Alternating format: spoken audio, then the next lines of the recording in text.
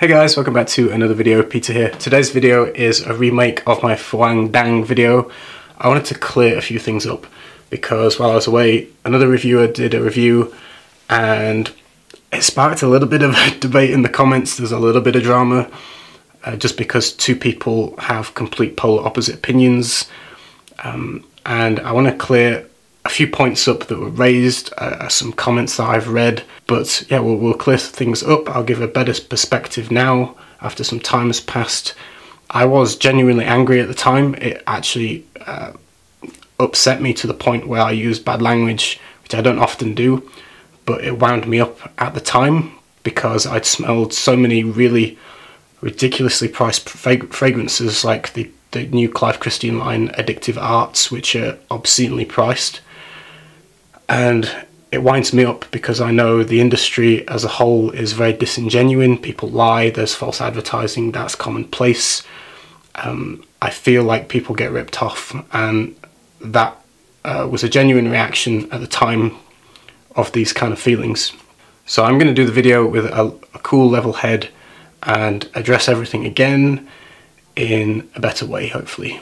So the story behind the video, as someone asked, there's a story there, like there was with an innuendo that basically there was some kind of secret hidden agenda for my reason for giving a negative review to this house. There is no negative agenda apart from what I've just said.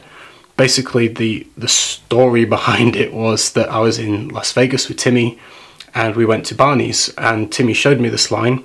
Timmy had already smelt it. He was of a similar opinion to me that they were ridiculously overpriced and that they didn't smell like amazing. So, but I didn't know anything about them. He said, "Oh, smell these, what do you think?" So I smelled them. They then asked me to guess the price. In fact, I'll put the clip in right now. You can watch exactly what I said and my genuine first reaction to the fragrances. We're gonna keep going with the day, and now we're at Barney's. Smell that one. Blew me away how expensive they are. You kidding? Are they expensive?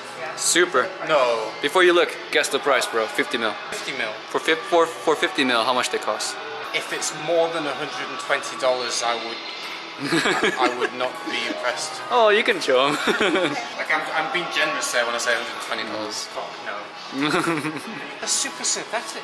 You're not paying for the quality of juice there. That I recognise super synthetic. They're not natural at all. So we're back at the car. We just put all of our...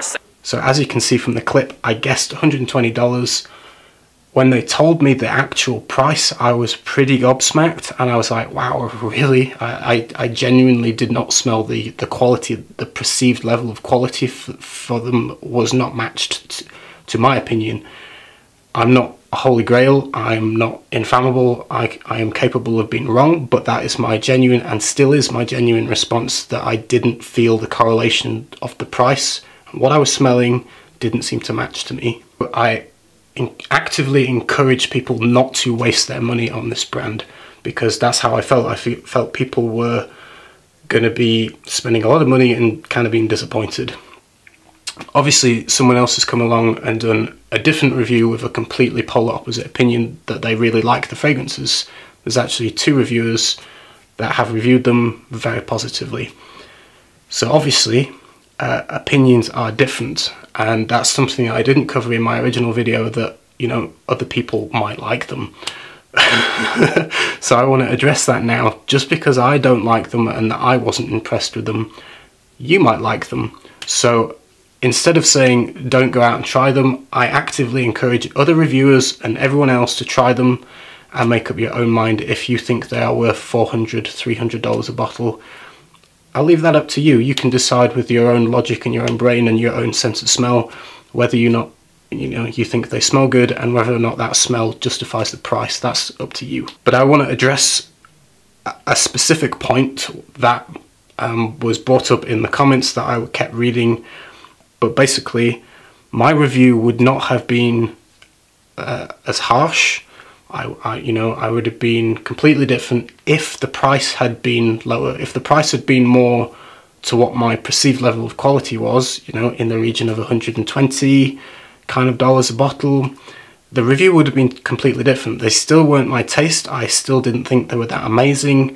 there was still nothing that I would personally buy or recommend or be that excited about. I thought they were kind of to be honest. That still stands. But if the price had been, you know, reasonable to what I thought of the quality and the way they smelled, the review would have been fine. You know, you get what you pay for. What rubbed me up the wrong way was at the really high level of price and the way they market themselves as using really high quantities of really rare, precious raw materials, saying that they use very big quantities of raw, precious, natural ingredients, which obviously then is meant to justify the high price. They very well could use raw natural materials, but the way it comes across doesn't really smell that way. But I will stress the importance of testing them for yourself and making up your own mind. But I also want to cover the fact that it is okay for people to have different opinions and to not attack anybody, don't make drama, don't think.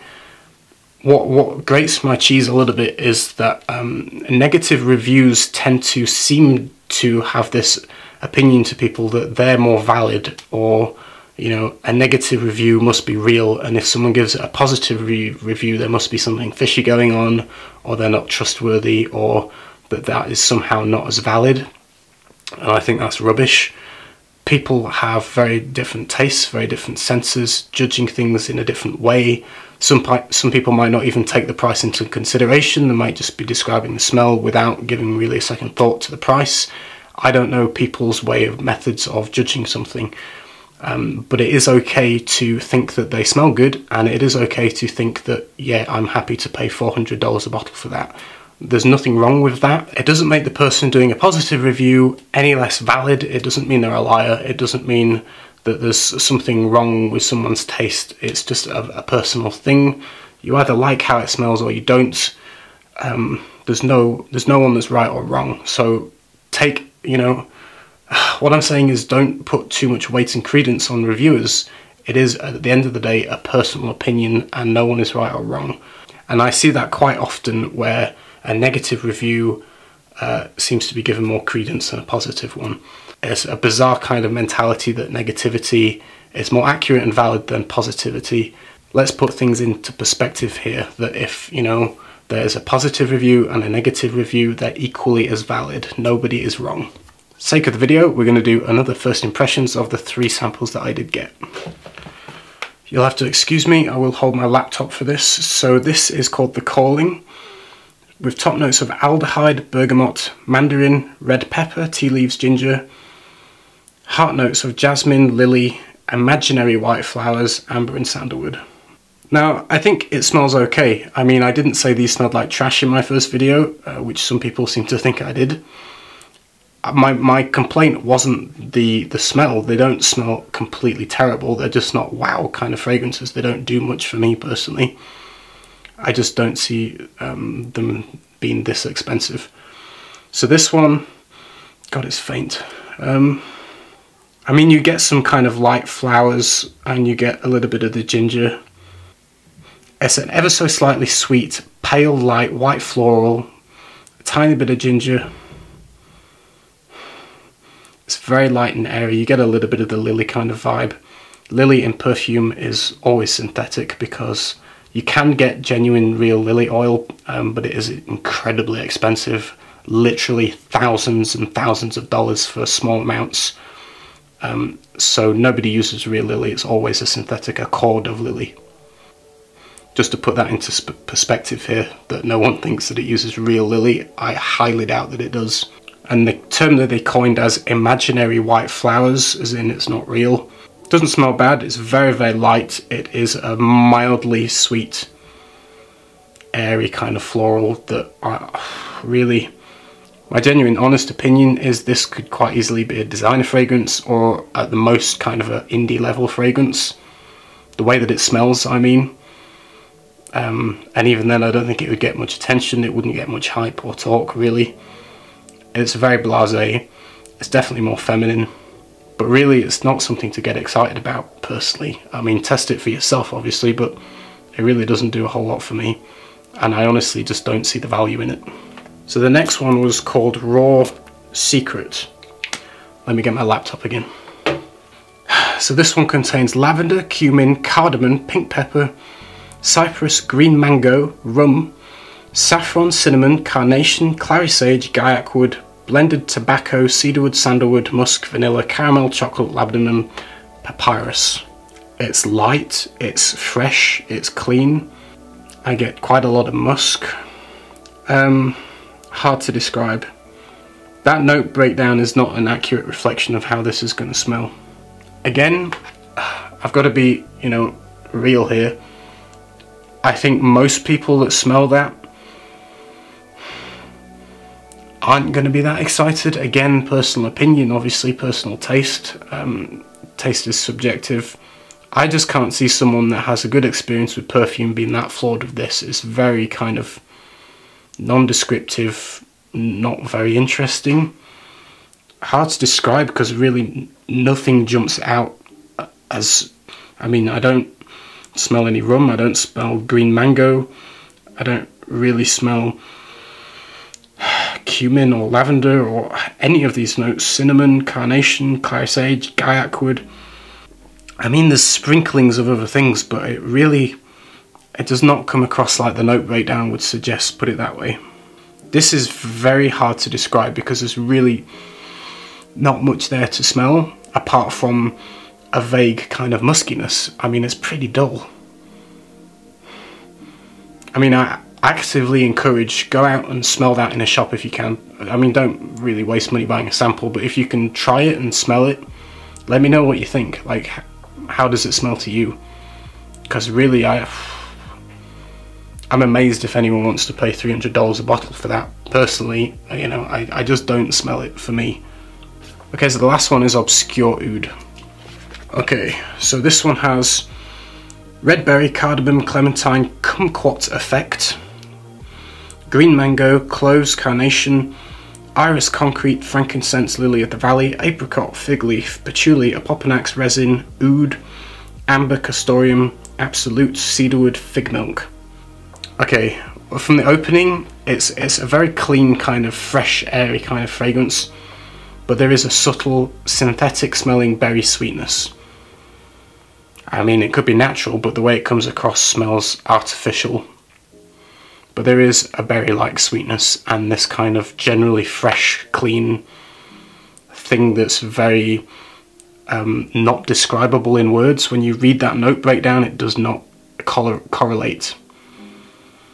I guess you could say maybe there's a bit of a kumquat effect as they label it, because like I say, there is this kind of rubbery kind of artificial smelling sweetness there. And really, I mean, God, I think you get a tiny hint of the iris concrete. So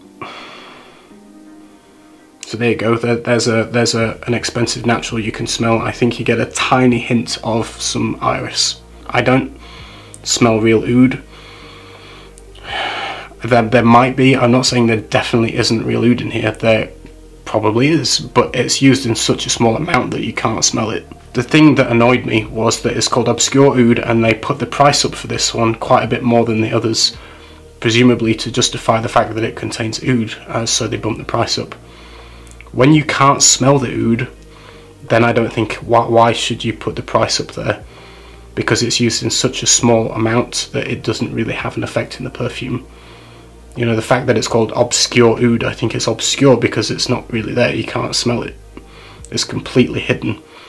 You get this kind of vague rubbery sweetness, and really there's not a whole lot else there to describe. But the sweetness of whatever the fruity things are, the berry and the kumquat effect, is kind of what you're kind of smelling with this rubbery, clean kind of thing that altogether doesn't smell that fascinating or interesting or that expensive or that good, really. But I don't think it smells terrible. I'm not even saying that these fragrances smell bad. They're just not that good. Like, they don't impress me, they don't wow me, they don't give me anything. These are very much mixed media. There is definitely synthetics and aldehydes and things that aren't natural in here. Personally, I don't think it's very fair to say that they use a high quantity of natural raw ingredients when it's clearly mixed media, And when, you know, the natural raw ingredients that are precious and expensive, like oud, is not in a big enough quantity to even make an impact in the perfume, you can't smell oud. To me, oud should not be in the name of this fragrance because you cannot smell it. They don't list where the oud comes from. Is it Cambodian oud, Vietnamese oud? Is it from Laos? Is it from Thailand? Is it from Sri Lanka? Is it from an oud farm? What grade of oud is it? How old is it? How old was the tree? Was it artificially injected to induce resin? Bearing in mind that it's obviously a compound house, a compound company that creates the juice here. You know, the owner is not a perfumer. She hired out Bertrand Duchefort and another perfumer to make these for her. Then she obviously pays for the formula. Then she takes the formula to a compound house. A compound house will take that formula and create it on a large quantity for her, and probably she won't bottle it either. She'll get someone else to bottle it, and then the whole process is done for her that way. So you are at the mercy of the compound house to what naturals or what notes that they have. So where do they get their oud from? And here's the grey line. Just because it says oud on the bottle, just because it says oud on the note breakdown, by law it doesn't have to contain any real oud. It could be synthetic oud. It could be an oud accord built up of natural notes but is not actually oud. It could be from a mass-producing farm that has thousands of oud trees that typically take young sapling trees and artificially inject them to induce the infection. So this tree is full of kind of goop and goo, artificial chemicals basically to induce the process of creating the resin in the tree. And that oud is then taken far too soon. It's not mature, it's not an old tree. So the quality of the oud then becomes quite poor. It's not, you know, a quality oud, and therefore shouldn't give a high price in the finished perfume because the oud is cheap. I'm not saying that is the case, but it's a very logical thing to take into consideration here. The most detail I can give on this fragrance is that it's vaguely kind of fruity sweet, and there's really nothing else to describe. This is not done in a way that you have particularly top, middle, base notes. It's not done in a way that you can identify the notes in the note breakdown. You can't smell this and pick out carnation and lily of the valley and fig leaf and opopanax and oud and castoreum and cedarwood and fig milk and patchouli and clove and red berry and cardamom and clementine and kumquat and green mango. You can't smell those. You smell a generally a thing of a singular accord that smells slightly fruity, slightly sweet, kind of rubbery in tone, but very light, very soft, very non-descriptive, not very interesting, and there's definitely no noticeable oud. I'm not saying it's completely not there, but it is a possibility that, you know, they don't actually have to, by law, have that contain oud. It might not exist. I'm not saying that's the case, but it is a possibility to consider.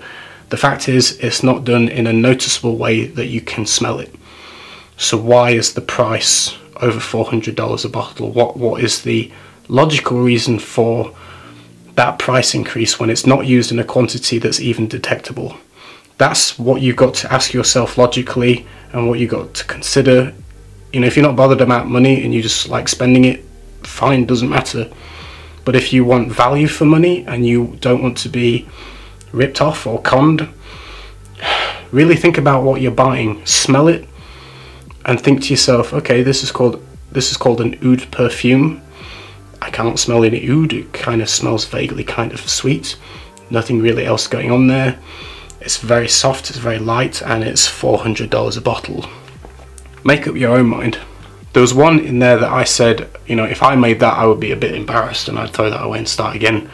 I stand by that. I mean, I don't care if that sounds snobby.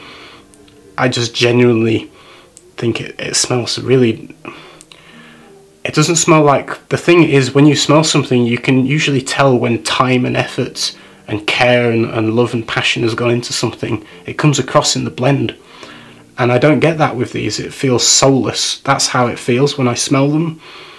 I don't feel soul. I don't feel like much time or effort or care has been put into these smelling fantastic. And that is a very personal opinion. Other people might very well disagree. I mean, you've got to take into consideration the perfumers that made these. They've made some great work in the past. You know, they're considered really high up there as perfumers, and when I smell them, it feels disappointing. My honest thought is none of them have personality, none of them smell interesting or complex, none of them have layers, none of them have even notes that you can pick out singularly. They're kind of a blob of a thing that smells of something, and there you go. And in a way I am surprised that other people do, but you know, fair enough. Obviously some people do like them and some people do get something from them. If I was a world-renowned perfumer that had supposedly unlimited access to the world's most expensive raw natural materials to play with at my disposal to create some really high quality fragrances, with that level of talent and access to such high quality materials, if this was the best that I could come up with, I would be mortified and embarrassed, because I really, but the thing is, I don't believe that's the case. I don't believe this is this is their best work, this is the best they can come up with, because it just isn't. But my personal opinion is, someone with such an expert nose and such a level of talent, given such access to expensive raw materials, there is no way that this is the best that someone could come up with, given that level of expertise and knowledge. Absolutely impossible. Putting that into consideration, I mean, it really, to me, feels like the woman just did not have enough money to pay the perfumers what they wanted, and they've basically picked out reject formulas from the bin. That's how it comes across to me. It just doesn't highlight any expensive notes. It's mixed media. They're not utilizing the expensive materials in there at all, and they feel flat. They're just not relevant in perfume. These are just a waste of time to me. Even if at half the price as an indie brand, this company would fail or really not go very far. So when you put the costs into consideration, I think really some people are just going to buy it just because it is expensive, and they get deluded a little bit because they think high cost is high value, and you kind of brainwash people because of the high price tag, and people's opinions are then kind of influenced because of that. I think they're going to thinly skate on that, and it's going to crack eventually. If your product isn't good, inherently good at the core, your business is going to fail. So let's be hypothetical for a second here. Let's put myself in the shoes of the woman that owns this brand. I am now the brand owner of Phuong Dang. Okay, so I've gone to the perfumers, I've said, make me some perfumes please, you've got unlimited natural materials, knock yourself out please, here you go. If this is what they came back to me with, I said here you go, I would smell them and be genuinely worried that, for one, my money is being wasted, two, that my customers' money is going to be wasted, three, that they've not highlighted any of the expensive raw natural materials laid available to them, four, this is my main thing, right? As a brand owner, looking at it this way, I would not have the faith and the belief in my product to feel that this is going to be a successful venture. I really wouldn't. I would not trust that these were good enough. I would not have belief in my own product. I wouldn't release these to the marketplace because this isn't going to get a following of people to support me. This isn't going to make an impact at all. It's not going to do anything. You're going to get, if you have really good marketing, you're going to get an initial wave of hype because you're new and you've got good marketing. You're going to get a little bit of buzz. If your product is not good at the end of that, that's not going to be carried forward. Your business is going to fail. No one is going to support you in the long run, and that's it. You're screwed. Your business is over. And that's the position I would feel as a brand owner with this brand, is that I would feel like I was going to fail if I released these products, because I know that they're not going to have an impact, I know they're not relevant, and I know they're not good enough, and I would not have faith or belief that this would make me a living in the industry or do really anything apart from fail. That's my genuine belief. But I want to finish the video emphasizing the point that it's okay to have different opinions. It's very much expected for people to have a different opinion. It's kind of strange when reviewers all have the exact same opinion on the fragrance. That would be weird. So, you know, expect people to have different opinions. Expect reviewers to not agree on things. If you smelled them and you think they're fantastic and you think they're worth every penny, you know, you're on a winner. Don't listen to anybody else. But for me, all I can share is my judgment. Doesn't mean that someone else with a different one is wrong. Hope you enjoyed the video. See you again in the next one. Take care and bye-bye.